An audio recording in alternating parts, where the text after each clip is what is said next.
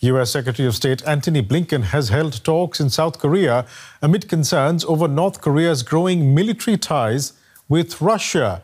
Blinken met with his South Korean counterpart, Park Jin. Blinken condemned Pyongyang for helping Russia in its invasion of Ukraine by allegedly sending munitions. He also warned Russia against supporting North Korea's nuclear weapons and missile programs. And of course, we have real concerns about any support for North Korea's ballistic missile programs, for its nuclear technology, for its space launch capacity.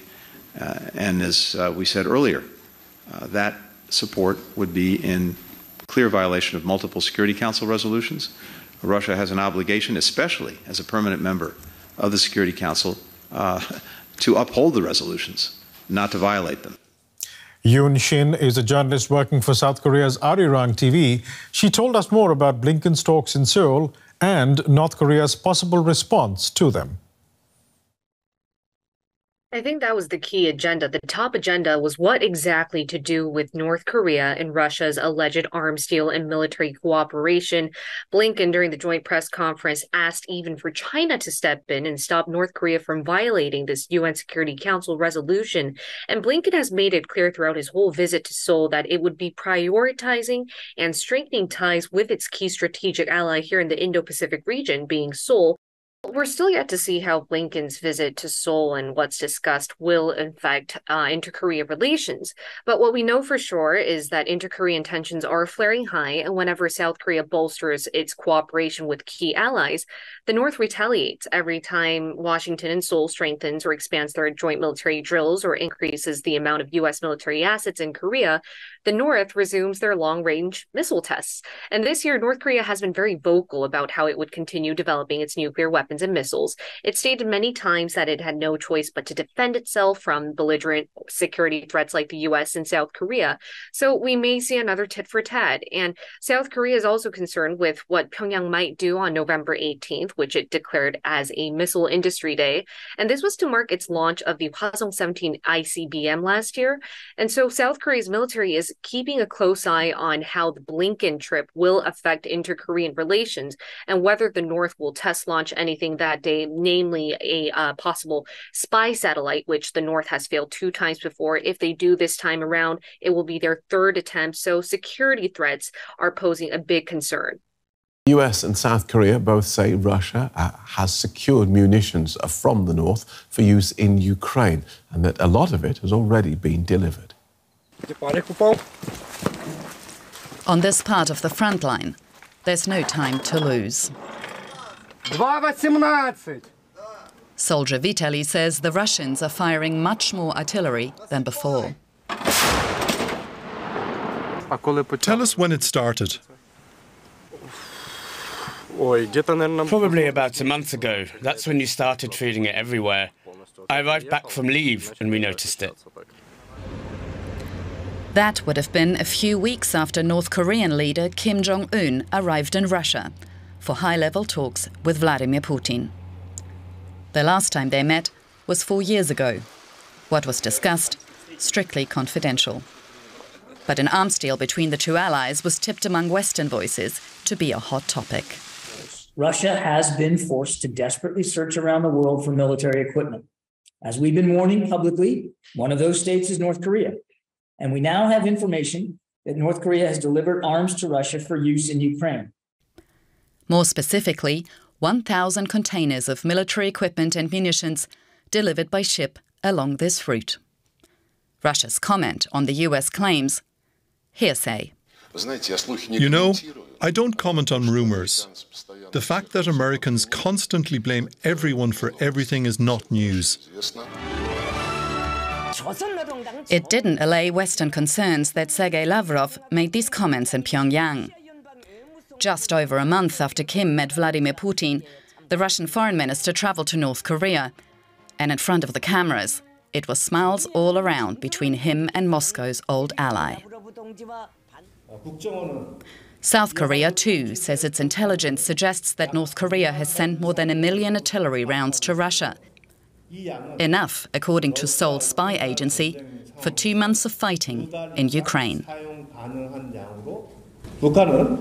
North Korea is operating its munitions factories at full capacity to meet Russian demands.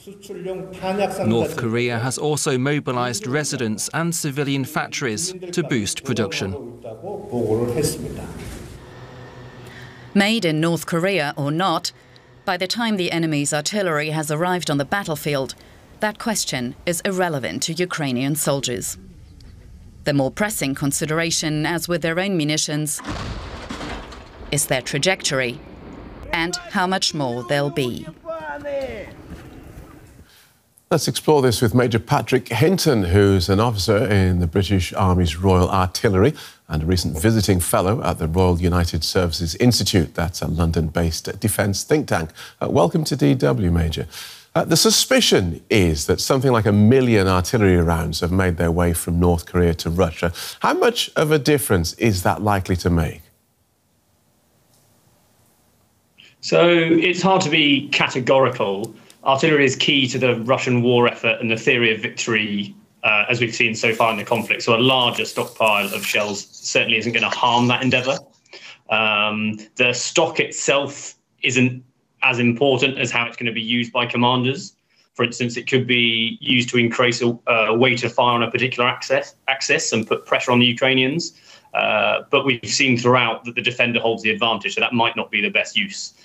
It may just be used to extend the low-intensity fighting that's seen in most places along the front at the moment, so just sort of extending what we're seeing so far. But there's lots of dependencies, so you need howitzers to fire them. Lots of those have been destroyed. You need well-maintained bits of those howitzers, such as the barrels, which is a real maintenance concern. And you need trained crews, and the Russians have had lots and lots of casualties. So lots of things are stitched together. It's not just the pile of shells you've got behind you. And it's interesting that for all the talk of modern high-tech weaponry and the use of drones, that artillery is still seen as being so important. Absolutely. It enables other battlefield effects, such as giving infantry and armour freedom of manoeuvre. It can suppress enemy activity by fixing them in place and preventing them from attacking your forces.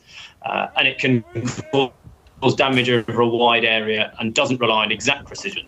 And it causes significant casualties. Estimates vary so far in the conflict, but they sit high around 70%. That said, the precision and the technology, the use of uncrewed aerial vehicles, drones to spot, is really important. And there has been a shift for the Russians in using more precise munitions, such as their Krasnopol laser-guided precision shell, which generally means they have to use fewer of them. And there's been a real effort to produce more of those within Russia. Last year, the EU pledged to supply Ukraine with 1 million rounds of ammunition within a year, but the bloc is struggling to provide that. So could you talk us through why that might be and how North Korea seems to have been able to come up with so many so quickly? So for the North Koreans, they themselves have been preparing for a conflict with their southern neighbour since they've existed. And artillery is absolutely crucial to that. So their sort of stock will have been produced for that principally. And also they've got their sort of state-owned economy, which will enable them to direct all their resources at creating those projectiles. And so what is North Korea likely to be getting from Russia in return? So the reporting seems to suggest it might be some sort of technology transfer, sort of rather than cash, sort of support with research and development. And the most commonly cited example has been potentially supporting them launch a satellite. North Korea, of course, already heavily sanctioned. If these allegations do turn out to be true, does the world just look on and watch? Can anything else be done about it?